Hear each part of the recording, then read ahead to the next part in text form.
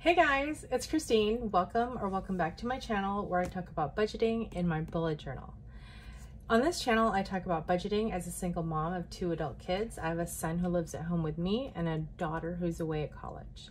My goals are to get my spending under control, save up for retirement, build an emergency fund, and try to stay out of debt, all while still trying to live life. My short-term goal, however, is to manage a smaller paycheck while watching all of my daughter's games this year. It's her senior year as a college student athlete, and I am determined to be there for all of her games, even if right now it means more expenses and less pay.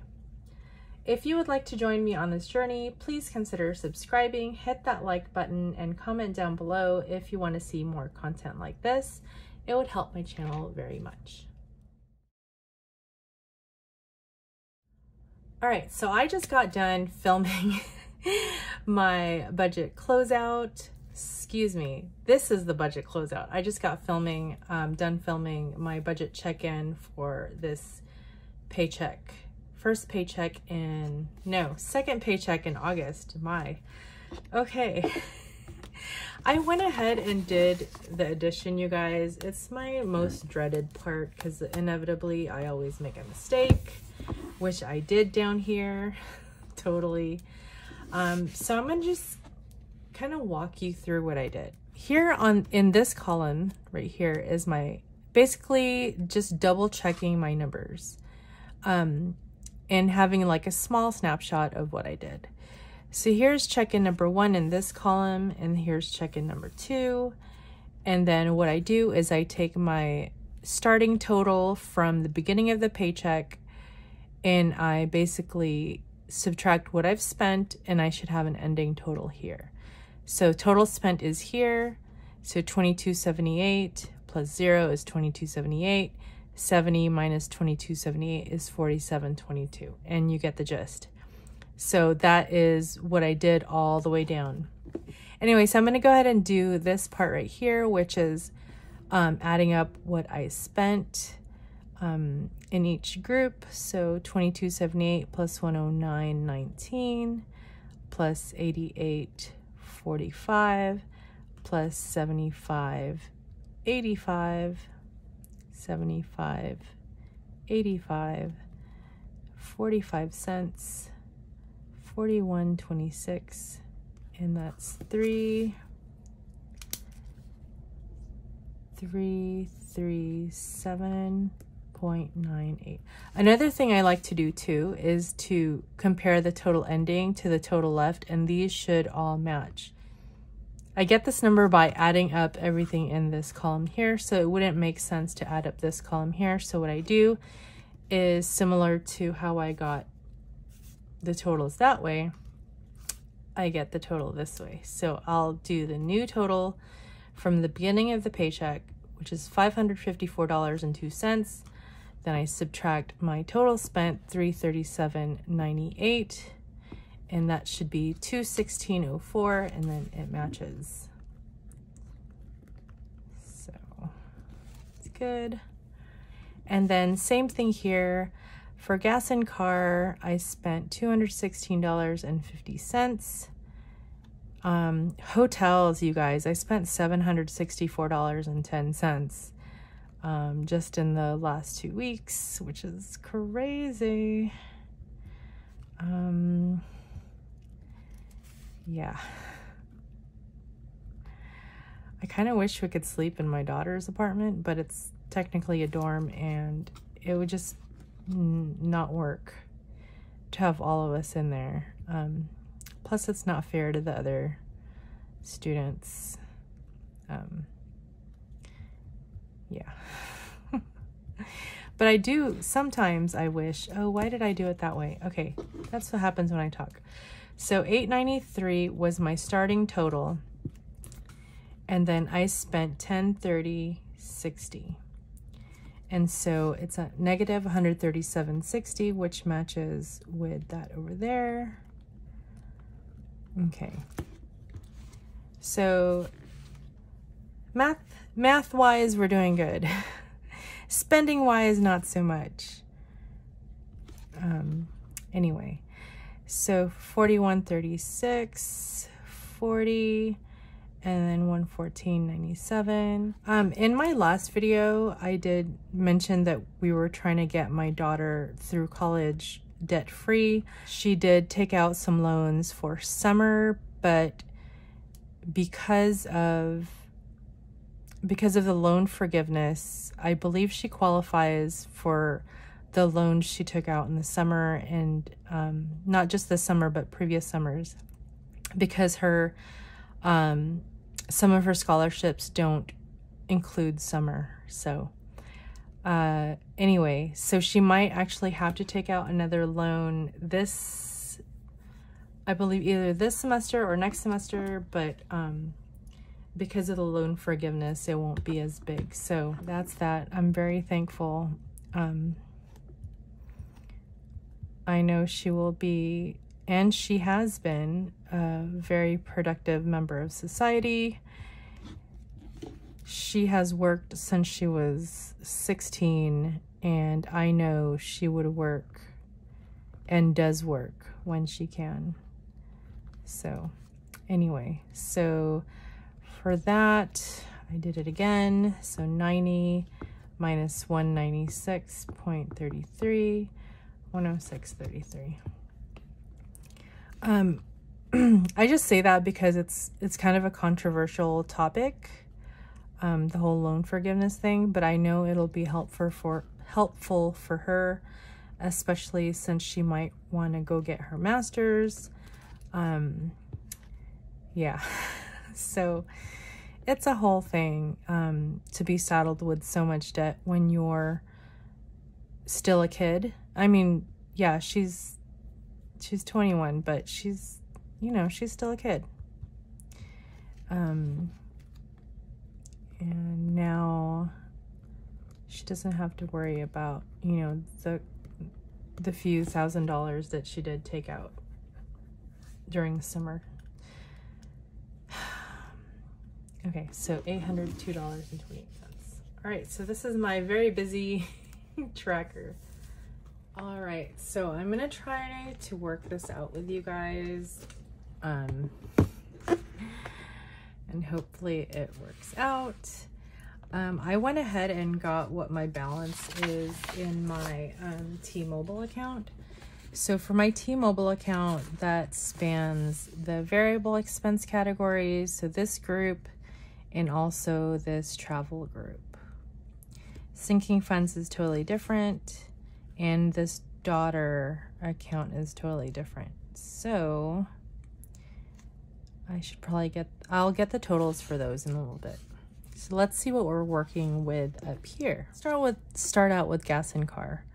So I'm gonna keep that at $63.50 for right now, just because we do have next weekend, that's not this coming weekend, but the following weekend, that's gonna be a little bit more travel heavy. Yeah, so after that, we'll figure it out. And I'm not gonna take out the money that I had spent, and I'm just gonna keep this at $213. And then for parking and tickets, that stays at $160. And let's just see where we're at there. So $63.50 plus $213 plus $190 plus $160 is $626.50.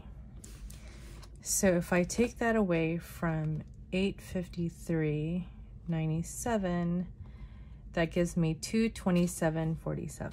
So let's see what we have here. So for gas and car work, okay, let's say household is 0, eating out is 0, $64.91. I don't want to mess with the copays. $64.91. I don't want to mess with the meds. $13.55. 1355. All right, so that leaves me with, all right, fund money is not going to get cut. Allowance is going to get 0.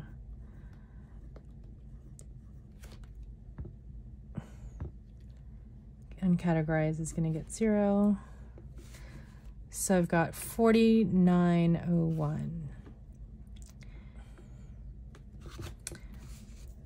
Let's just keep groceries at 3526. So that leaves me with 1375, which I think I'm gonna put in household.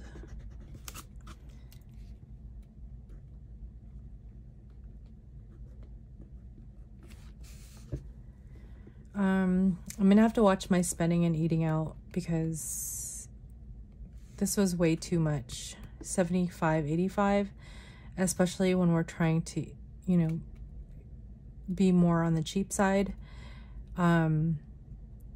This 52.61 was way too much. Note to self, do not give my son and mom my credit card.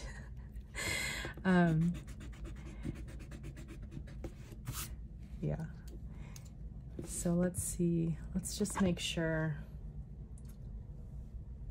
Let's make sure these numbers add up. So 3526 plus 1375 plus 6491 plus 1355 plus 100 is 22747, and plus the 62650 is 853.97. So I am good there.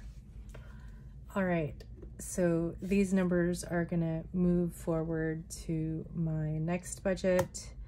I am keeping all these numbers the same, except I'm adding $1 to gifts and giving. I got $1 worth in interest in this account, so I'm gonna put that in gifts and giving. So that'll have $49.39, and it's like exactly $1. So I have like $803.38 in this account.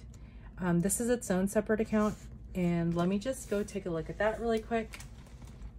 Oh, it is at $8.64. So I'm gonna leave that here.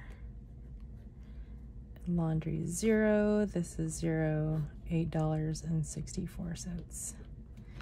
So basically I am gonna have to figure out how I'm going to pay my credit card. This amount, the $114.97. I believe this is on my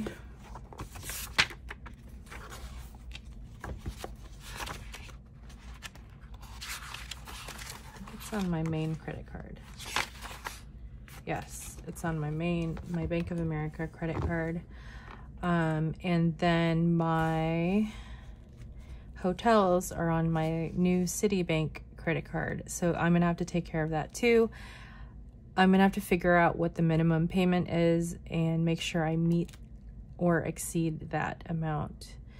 So right now it's got $213 sitting in there like a sinking fund, and I'm gonna use that $213 towards the minimum payment, and yeah, just take it from there. I know minimum payments are not the best, you know, it's not, I know taking out more debt in the form of credit card is bad. I know the interest that comes with it. I know you're not supposed to pay just the minimum, but right now this is gonna have to do until I could figure out where everything falls. I really need to, you know, cut back on the unbudgeted spending. I know this was uncategorized. But yeah, it was, you know, if I have to dip into my emergency fund, I will. There's also the issue of transportation. My daughter is wanting a bike, and because I will not buy her a car because I can't afford to buy her a car, and she's not in a position to buy herself a car, I might have to just go ahead and get her a bike. She has been taking the bus, and once in a while I'll, you know, like send her money for an Uber or a Lyft, but that gets pretty pricey. So yeah, we're trying to figure out getting her a bike, and that's another expense that is, you know, not budgeted for, but we'll make it work. We'll figure something out. I do have some cash stashed away that I don't really talk about on this channel because I'm trying to hide it from myself. The cash is from back when I used to do cash stuffing. I have like one envelope, I probably have like 4 envelopes with cash just sitting in there. And I don't want to take it out because I'm afraid I'm going to spend it. Anyway, okay guys, this is the closeout. So let's get back to the closeout part of this deal. Okay. So I know this went through because I saw it. And then I know this went through because I saw it. Yeah. Okay, so what I typically like to do at the end of my budget when I'm closing things out is to make sure that I've paid off my credit cards to 0. That obviously didn't happen today, but I'm going to go ahead and work on that. And some of these did clear, the ones with the dots. The ones without the dots, I have to double check on those. Sometimes they take an extra day before they clear, but you know, we should be good. The Old Navy should be good, should be 0. The Chase should be 0, or if anything, it might still have that $9.99 on it. But, you know, the closing date is not for a while yet, so I'll definitely get that down to 0. Bank of America, that's got these books on there for my daughter, so I'm going to need to pay those off and to 0 that out. And then also, of course, the Citibank with the hotels is probably the only one that's going to be carrying a balance. Not my favorite thing to do, not very popular, especially in the budgeting community, to like, you know, we're supposed to be trying to get out of debt, not, you know, jumping into it, but that's, you know, it is what it is. That's where I'm at. I'm hoping by December or January that the Citibank will be totally paid off. You know, it is going to be about $3,000 all in all. I'm already sitting at $764, and it's, you know, the season has just started. So I know it's going to be a lot, but it is worth the sacrifice for now. And I'm still working on, you know, reaching my other goals. Like I've got my $3,000 emergency fund. I'm still contributing to my Roth IRA. And for the most part, I'm not like keeping balance on my credit cards. This is the Citibank with the travel expenses for the hotel is the only one that's going to have a rolling balance. And yeah, that's what I'm doing with that. Anyway, that's it for this video, you guys. This is real life. It's my life. I hope you found it helpful or relatable.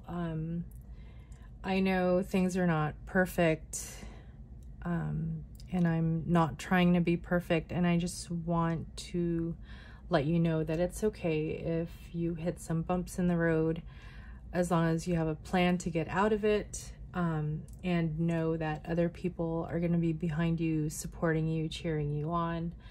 I'm definitely going to be one of those people because I am not perfect. And even though sometimes I beat myself up, you know, I'm hoping that I can let someone else out there who might be going through something similar know that, you know, it's okay. It's okay if you have, like, you know, real life stuff happening to you, or you're choosing to do some things that might go against the norm, you know, for the budgeting community. Like, it's okay. You know, what is normal? Normal is whatever you want it to be, basically. I hope you guys are having a great day, and I really appreciate you being here and sticking to the end of the video. If you would be so kind as to subscribe if you liked this kind of content. I have better videos, I swear. Just click through, you know, the channel anyway. So comment down below. Oh, and to the folks who watch me normally, like, do you prefer me doing the math on camera or like off camera? Because sometimes on camera gets to be too long, and then I get frustrated at mathematical mistakes. But if you enjoy watching me making mathematical mistakes, let me know that too in the comments down below, because there's definitely plenty of whiteout. You know, there's more whiteout here. I can entertain you with with my calculator shenanigans. But yeah, I will see you guys in the next video. I'll talk to you later. Bye.